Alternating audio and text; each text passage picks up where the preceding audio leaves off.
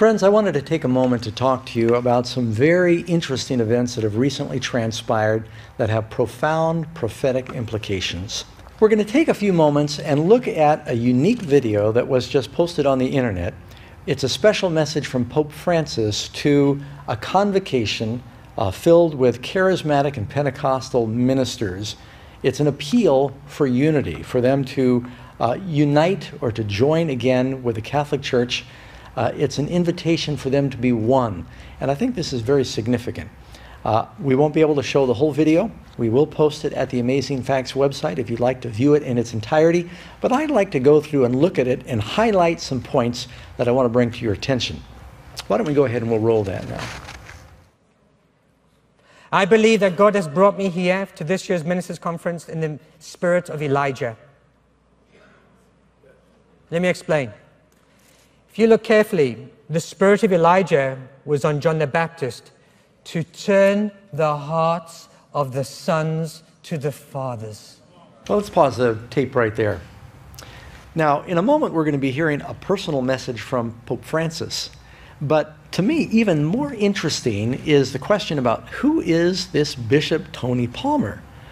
A very dashing individual that seems to have a personal relationship with the Pope and is being sent as an envoy of the Pope.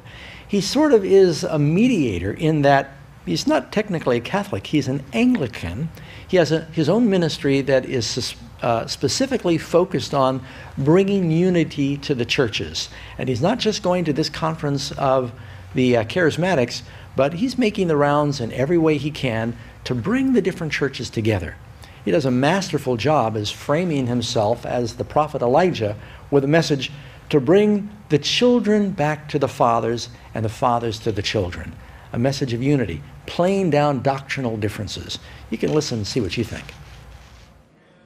And to turn the hearts of the fathers to the sons, to prepare the way for the Lord.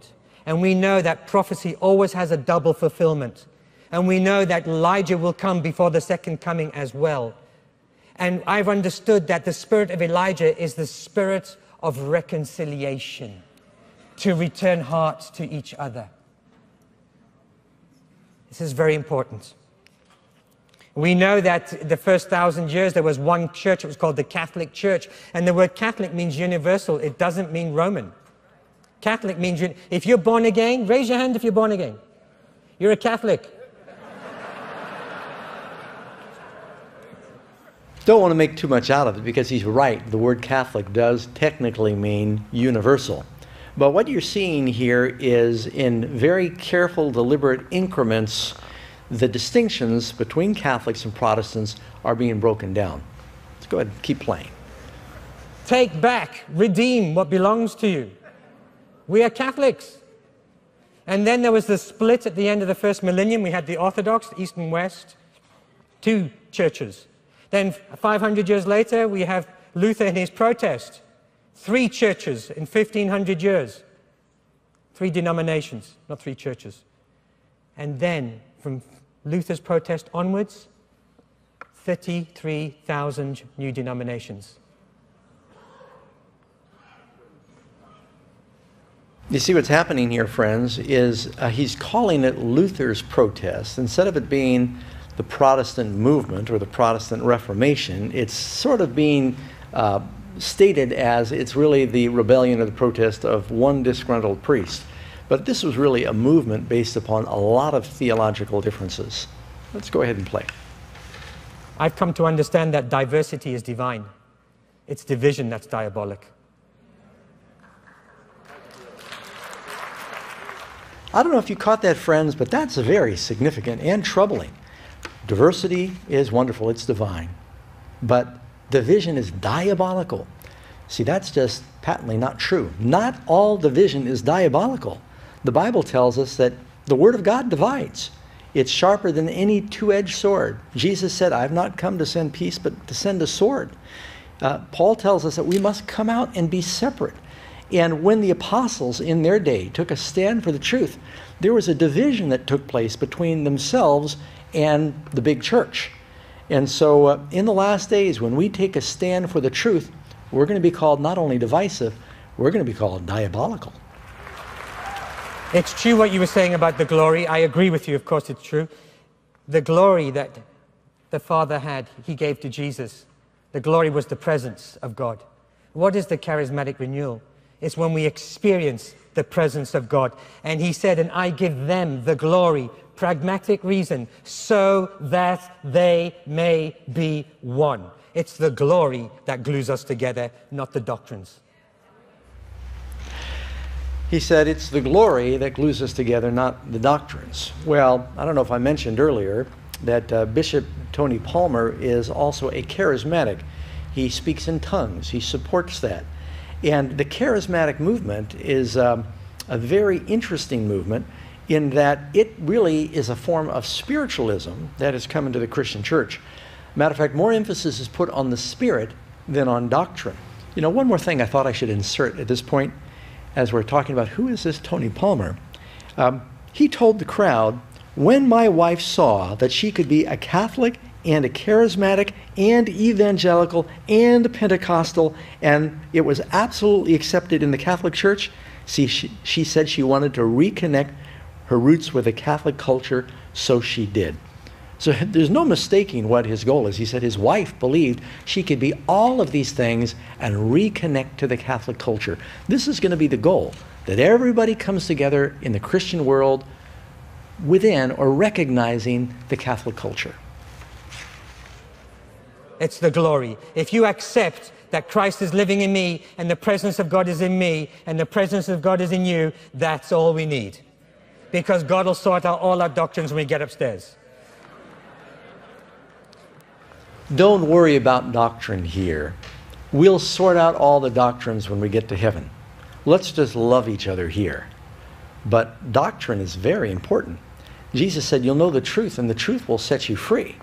When Jesus gave the Sermon on the Mount, the people were amazed at his doctrine. So what are we going to do? Eliminate the Sermon on the Mount because we're just supposed to love each other? We'll sort out the doctrines later. This is going to be the mantra that you're going to hear over and over again. Let's play.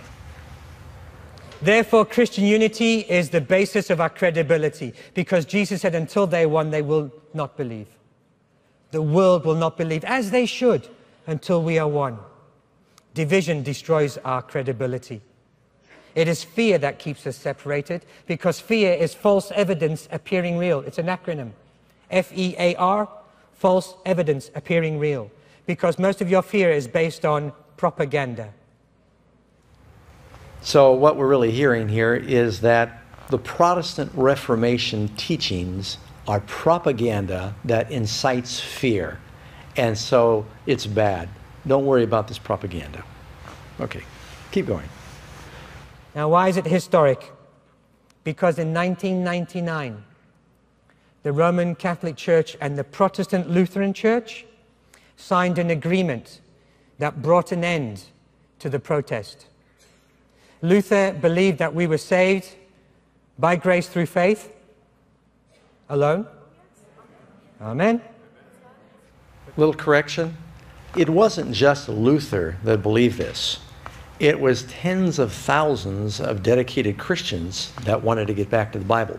Huss believed it, Wycliffe believed it, Tyndale believed it, all the great reformers believed it. It wasn't just Luther. But that's not it. The Catholic Church believed that we were saved by works. And that was the protest. In 1999, they wrote this together. Because in the Protestant church, we had a lot of cheap salvations. People were getting born again, but no fruit whatsoever. And because we didn't even look for fruit, it wasn't the issue, because it wasn't necessary for salvation. And no, it's not. But it's a good judge if you are saved. So what these two churches did, they put the two definitions together. Listen to it. I'm reading verbatim from the Catholic Vatican website. Justification means that Christ himself is our righteousness, in which we share through the Holy Spirit in accord with the will of the Father.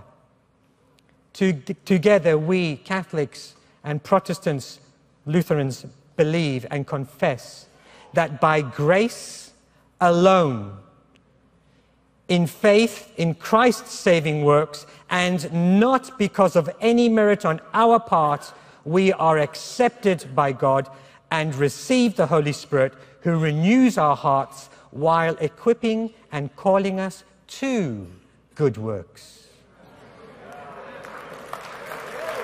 Well, this may sound like it was just the protest of Luther. Luther didn't protest against one thing. He nailed 95 different points of protest on the doors of the Wittenberg church. This is addressing one of the issues. It's not the only issue. And you'll notice that in the wording, in the language that's used in this agreement, it's very convoluted and cagey, because the Catholics were looking for a wording where they would not need to renounce what they formally believed or say there was anything wrong with their doctrines. And so don't have time to go into that, but it's not exactly what it appears on the surface. This brought an end to the protest of Luther. Brothers and sisters, Luther's protest is over. Is yours? In 1999, this was signed by the Lutheran Church, the Federation Worldwide. Later, about 5 years later, the Worldwide Methodists signed the same agreement, but as of today, we still have had no Protestant evangelical that will stand up and sign this agreement to agree with our brothers and sisters that we are saved by grace through faith to good works. And I believe that's something that needs to be fixed. Let's pause. So he's really throwing down the gauntlet. He's saying Lutherans have signed an agreement that the protest is over, and the Methodists signed this agreement. Now we're looking for the evangelicals and the Pentecostals to sign this agreement, and so we can all be one again. The Protestant Reformation, not necessary. We're all in harmony now. There's a challenge for you. So the protest has been over for 15 years. And I get a bit cheeky here because I challenge my Protestant pastor friends. If there is no more protest, how can there be a Protestant church? I think it's easy for us to see where this is going. The distinction between Protestants and Catholics is being chipped away at. This is a movement towards a one-world religion. This is exactly what prophecy says has to happen before Jesus comes back. The world's being shaken right now. There'll only be two groups when Christ comes back. One group will have the seal of God, the other group will have the mark of the beast. Obviously, if there are 33,000 different Christian denominations, something has to happen to polarize these two groups into one of those two camps. This is where you're seeing prophecy being fulfilled right now, friends. These are the kind of statements, these are the kinds of appeals that will be made to bring everybody together into one unified body, where we downplay doctrine, downplay the Bible. Maybe we're all Catholics again. But we are Reformed. We're Catholic in the universal sense. We are not protesting the doctrine of salvation by the Catholic Church anymore. We now preach the same gospel. Do we preach the same gospel?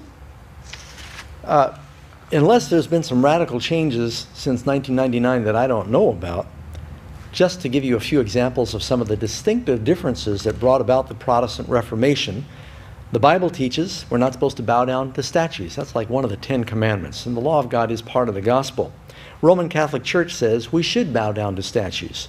The Bible teaches that all have sinned except Jesus. The Roman Catholic Church teaches that Mary was sinless. The Bible says that Jesus is the only mediator between God and man. The Roman Catholic Church says that Mary is a co-mediator. The Bible teaches that Christ offered his sacrifice once on the cross for all, Hebrews 7:27. The Roman Catholic Church teaches that the priest sacrifices Christ on the altar whenever he conducts Mass. The Bible teaches that all Christians are saints and priests, Ephesians 1:1. The Roman Catholic Church says that saints and priests are a special caste within the Christian community. The Bible teaches that all Christians should know that they have eternal life, 1 John 5:13. The Roman Catholic Church teaches that all Christians cannot and should not know that they have eternal life. The Bible teaches that we should call no religious leader father. The Roman Catholic Church teaches that we may call priests and the Pope father. And Bishop Tony Palmer is also called Father Tony. The Bible teaches not to pray in vain repetition. Yet the Roman Catholic Church says you can say Hail Mary and Our Father in vain repetition. The Bible teaches to confess your sins to God only, that only God can forgive sins. Roman Catholic Church says you must confess your sins to the priest. The Bible teaches before baptism, a person should be taught the gospel and the commandments of Christ, believe and repent. The Roman Catholic Church teaches little infants can be baptized, or if they die before, they'll be consigned to hell. The teachings regarding purgatory, limbo, prayers to the dead are nowhere in Scripture, but they are relics of paganism. Now, there's great differences theologically between what the Protestants died for. They shed their blood for these principles of truth, and what the Catholic and some of the Orthodox churches believe. And are we supposed to just say that truth doesn't matter anymore? Let's just love each other, and that's how we're going to do evangelism? Evangelism must be based on truth. I could start preaching now, but we'll go back to the video. We now preach you are saved by grace through faith alone. The word alone was the argument for 500 years. The word alone is there. You can read it yourself. The protest is over. The protest is over. So let me pray, and then we'll start the video. I believe we will begin to see more and more people called out to go into the world and work among the churches in the spirit of Elijah, to turn the hearts of the fathers to the children and the hearts of the children to the fathers, to make ready a people prepared for the Lord. Ministries of reconciliation. We need to throw as much resources and energy into the ministry of reconciliation as we do to the ministry of evangelization. Or are we building walls without foundations? I challenge you to find a bridge builder and back him or her. And I'd like to pray this prayer. And if you agree, you can say amen.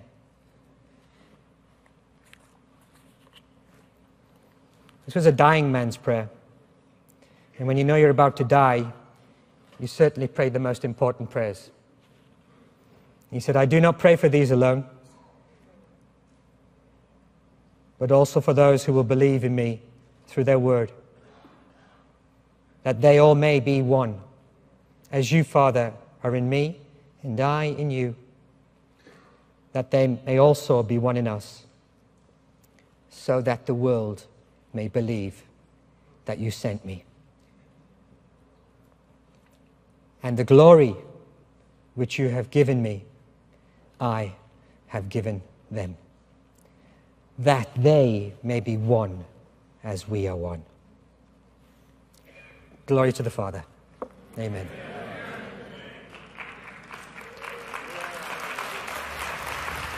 Okay, so part of that prayer of Jesus is, of course, that there would be oneness, that we could be united. But it also says in John chapter 17, sanctify them through thy truth. Thy word is truth. What it's going to be that will unite us is the Spirit of God, and the Spirit is the truth of God. The teachings, yes, those are the words. Again, John 16, same book, verse 13. However, when he, the Spirit of truth, has come, he will guide you into all truth. It's through the truth that we will have unity. It is through the doctrines. That's what brings people together. As we come closer together in the theology of the Bible, the doctrines of truth, we come closer together in Christ, because Jesus is the Word made flesh. It's not as we come closer together in a feeling of charisma or a feeling of glory when we're baptized with the gift of tongues. That's not what brings the church together. That's not what real unity is. Very little reference to the Word of God and truth that sets us free in this. Now I think he's going to be playing his segment from the Pope.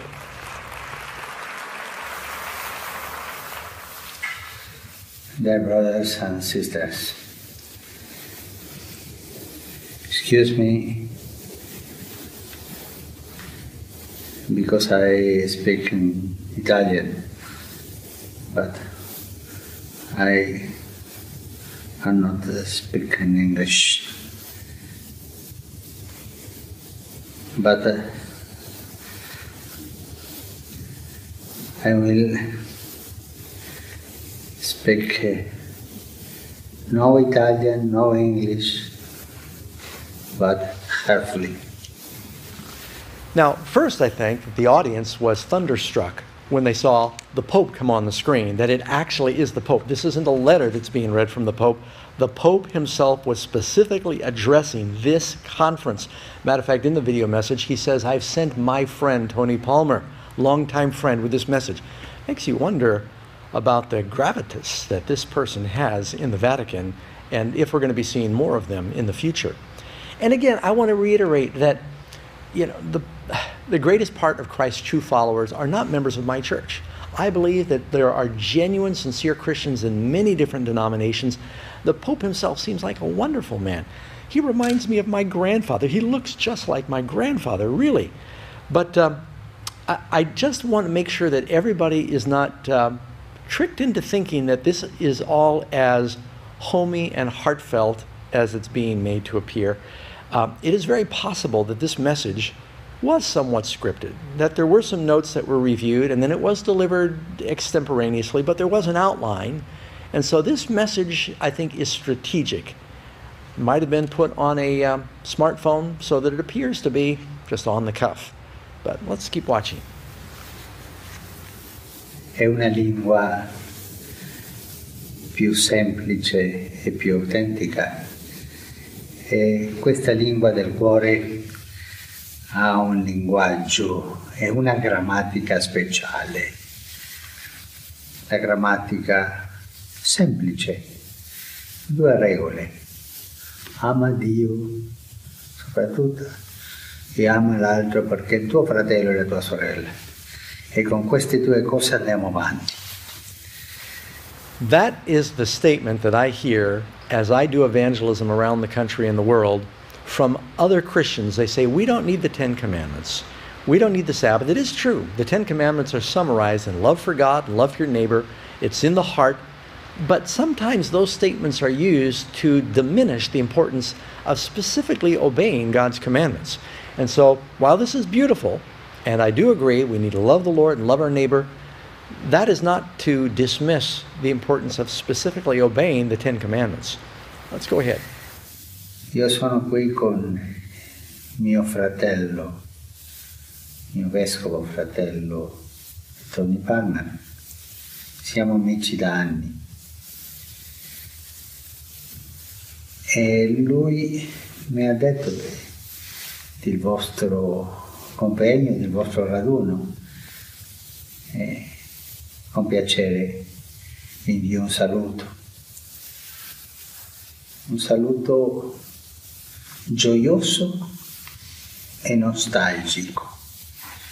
Gioioso perché a me dà gioia che voi siete riuniti per lodare Gesù Cristo, l'unico Signore, per pregare al Padre e ricevere lo Spirito. E questo dà gioia perché si vede che il Signore lavora in tutto il mondo. È nostalgico perché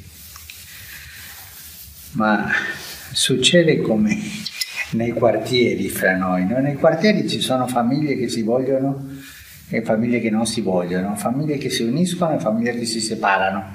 E noi siamo un po', mi permetto la parola, separati. So he's basically saying that I greet you with joy that you're gathered together to worship Jesus, but I'm also doing it with nostalgia, or yearning as it would be translated in Italian, meaning I'm looking back to when we were one family, and we need to be one family again is the emphasis of the message. Separati perché i peccati ci hanno separati, i nostri peccati, i malintesi nella storia, ma una lunga strada di peccato comunitario. Ma chi ha la colpa? Tutti abbiamo la colpa, tutti siamo peccatori. Now, to me, this could be the biggest understatement of the millennium, that all those 30 to 50 million people that were executed by the Catholic Church, this was a big misunderstanding, and we don't know who's to blame. Well, I think it's because there was such a great divergence of theology that people would not recognize the superiority and the authority of the Church, and I don't believe that they've changed their view on that point. Soltanto uno è giusto, il Signore. Io ho la nostalgia che questa separazione finisca e ci dia la comunione. Io ho nostalgia di quell'abbraccio nel quale parla la Sacra Scrittura, quando i fratelli di Giuseppe, affamati, sono andati a Egitto. Now here the Pope transitions into a discourse that's really brilliant, talking about an embrace. And then he references the story of Joseph. And as he talks about the story of Joseph, make sure that you understand the pictures that are coming up in the minds of the listeners. He is couching himself in the Catholic Church as Joseph. Joseph that was misunderstood and betrayed by his brothers. But his brothers began to starve for what only Joseph could give them. And that they came and ultimately bowed down to Joseph. And Joseph ended up being the ruler over them. They had been separated from their brother, but they came and embraced him in the end. Joseph embraced his brothers and he forgave his brothers for what they had done. So you decide as you're watching this little analogy, who's Joseph in the story?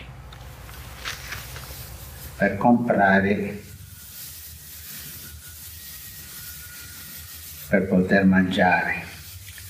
Ma andavano a comprare, avevano i soldi, ma non potevano mangiare i soldi. E lì hanno trovato qualcosa più del pasto, hanno trovato il fratello. Tutti noi abbiamo dei soldi, i soldi della cultura, i soldi della nostra storia, di tante ricchezze culturali, anche religiose, della tradizione diverse. Ma dobbiamo trovarci come fratelli. E dobbiamo piangere insieme, come ha fatto Giuseppe, quel pianto che unisce, il pianto dell'amore. Io vi parlo come fratello, e vi parlo così semplicemente, con gioia e nostalgia. Facciamo crescere la nostalgia, perché questo ci spingerà a trovarci, a abbracciarci e a lodare Gesù Cristo come unico Signore della storia. Vi ringrazio tanto per sentirmi, vi ringrazio tanto per lasciarmi parlare la lingua del cuore. E vi chiedo anche un favore, di pregare per me, perché ho bisogno delle vostre preghiere. Io prego per voi, lo farò, ma io ho bisogno delle vostre preghiere e pregare al Signore perché ci unisca tutti. E avanti, siamo fratelli, ci diamo spiritualmente questo abbraccio e lasciamo che il Signore finisca l'opera che Lui ha incominciato. Perché questo è un miracolo, il miracolo dell'unità è incominciato. E dice uno scrittore italiano, il Manzoni, famoso, dice questa frase in un romanzo, un uomo semplice del popolo dice questa frase: non ho trovato mai che il Signore abbia incominciato un miracolo senza finirlo bene. Lui finirà bene questo miracolo dell'unità. Well, friends, I tried to just let the Pope speak uninterrupted because I thought it was important for you to get this, and I just really can't improve on it. There's an appeal.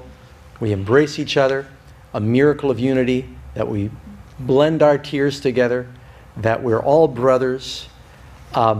This is really an appeal for wayward Protestants to come home. By the way, when Joseph's brothers found Joseph, they ended up moving down to Egypt where Joseph was.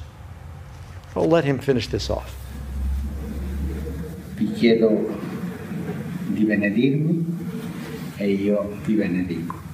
Di fratello a fratello. Un abbraccio. Grazie.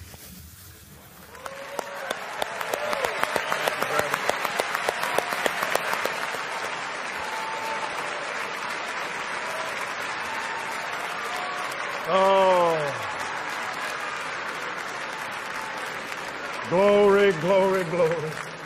Tony, thank you, sir. Come on, the man asked us to pray for him. Oh, Father. Now, Pastor Kenneth Copeland comes up, who was really a disciple of Oral Roberts himself. He's probably one of the most premier charismatic leaders in North America.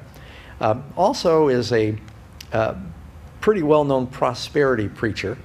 But interesting that Pastor Ken Copeland and Pope Francis are both 77 years old. So they're coming from the same era. After this room full of, these aren't just laymen, these are leaders, these are ministers in the charismatic movement. They hear this message from the Pope. They rise to their feet, they applaud, they raise their hands in the air, and they think this is wonderful. Seem to be embracing what the message is saying. Let's keep going. Father, we answer his request.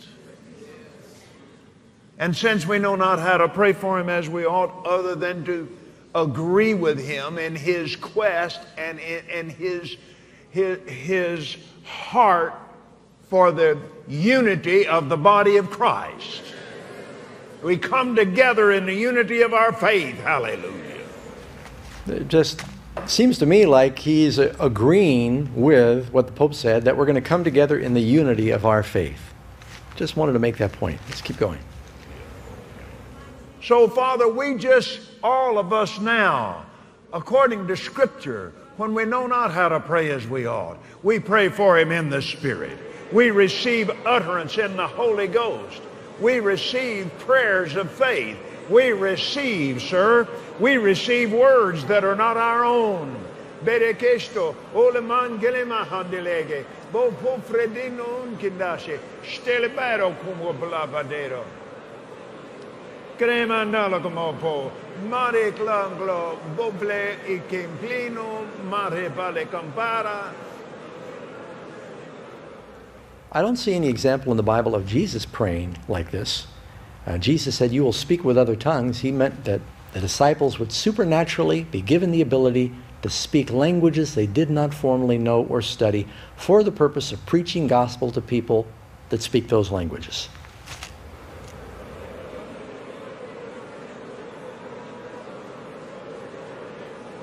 La delgo plumo meno teleaskepe. Fe folo puma mlama ya tel clemene kido. Popolo maya tale endole como meste stelo clofai lebo le camana. Bramande kirko poma blesh do boskire teleketo le cabaclanina maclo mahala largero che le veno. Breto steschi manetelo. Caravana, palo como pole kito le stindo do le cava. Stekla fora batili kille como calaraga.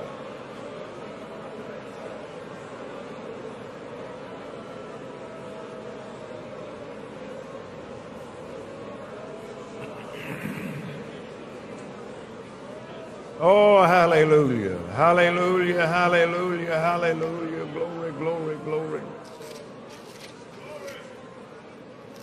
Thank you, Father, thank you, Father, thank you, Father, thank you, Father, thank you, Lord Jesus, thank you, Lord Jesus.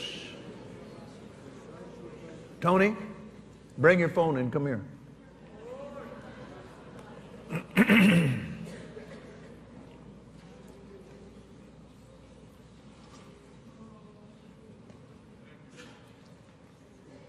I want you to video a message back. come up here and let's do it this way so he can see this whole congregation. So now it's actually a brilliant idea for marketing purposes that Kenneth Copeland says, now we'd like to send a personal message back to the Vatican, back to the Pope. So I've got to go to the Vatican again. Yes. I'm ready, sir. My dear sir. Sorry. My dear sir, thank you so from the bottom of our hearts. All of these leaders represent literally tens of thousands of people that love you, that believe God with you, and in answer to your request, we have just prayed for you and with you, and we did so in the Spirit. And we believe we receive, according to the words of Jesus in Mark 11:24, that whatsoever thing you desire when you pray, believe you receive them, and you shall have them. Our desire, sir, along with you, is in the 4th chapter of the book of Ephesians. Till we all come in the unity of the faith and of the knowledge of the Son of God, unto a mature man, unto the measure of the stature of the fullness of Christ. Thank you, sir. We do bless you. We receive your blessing. It's very, very important to us. And we bless you with all of our hearts. We bless you with all of our souls. We bless you with all of our might. And we thank you, sir. We thank God for you. And so, all of us declare together, be blessed. Once again, all together, be blessed. Amen. Amen. Amen. Amen. Amen. Amen.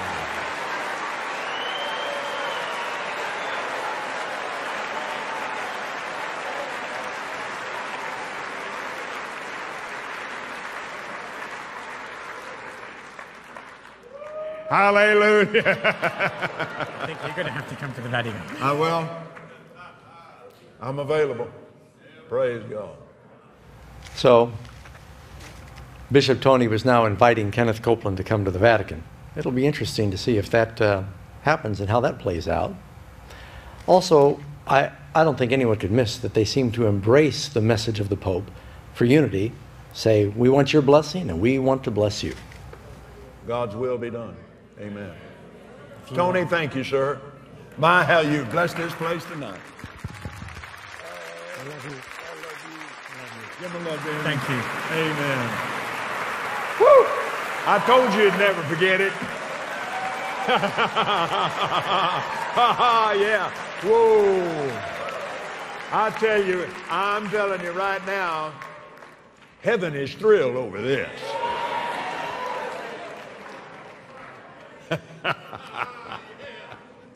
Oh, thank you, Lord.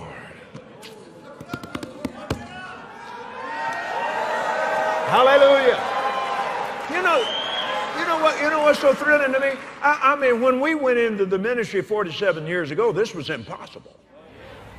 That's right. He recognized how much things have changed since he first went into ministry, because the Charismatics and the Pentecostals were very much Protestant, and they taught that the beast of Revelation back then was the Catholic Church. Things have radically changed, and you can see that in black and white in their teaching. Well, friends, I'd like to just close by reading something to you, and then I would like to suggest that you do a little further study. This is from chapter 35 in the book, Great Controversy, and you tell me if you think that prophecy is being fulfilled. Romanism is now regarded by Protestants with far greater favor than in former years. In those countries where Catholicism is not in the ascendancy and the papists are taking a conciliatory course in order to gain influence, there's an increasing indifference concerning the doctrines that separate the Reformed churches from the papal hierarchy. The opinion is gaining ground that, after all, we don't differ so widely on vital points as had been supposed, and so a little concession on our part will bring us into a better understanding with Rome. The time was when Protestants placed a high value upon the liberty of conscience, which has been so dearly purchased. They taught their children to arbor popery, and they held to seek harmony with Rome would be disloyalty to God. But how widely different are the sentiments now expressed. Again, Great Controversy, page 563. Friends, today this prophecy is fulfilled in your hearing. In light of all these things that are happening, I know now why the Lord helped us get through 3.5 years in producing one very important 90-minute DVD. This is a docudrama that Amazing Facts has just released. It's called Revelation, the Bride, the Beast, and Babylon. And if you watch this, you will understand why these issues are so significant and how close we are to the end of time. But I want to emphasize, in closing, that this is just one more important landmark in prophecy. There's still a lot left to happen that we need to understand. But even knowing the details of prophecy is not going to be the thing that will save us. We need to have a daily, personal relationship with Jesus that's based on His truth and His Word. Are you studying the Word? Do you walk with the Lord? It's the truth that will set you free, friends. We need to pray that if there's anything that we're holding back that's keeping us from really surrendering ourselves fully to Jesus, taking up our cross and following Him, that you'll choose to do that today. Have you ever wondered what it would look like when prophecies are fulfilled? What more can you expect than personal messages from the Pope to Protestants? I think we're seeing these things happen right now.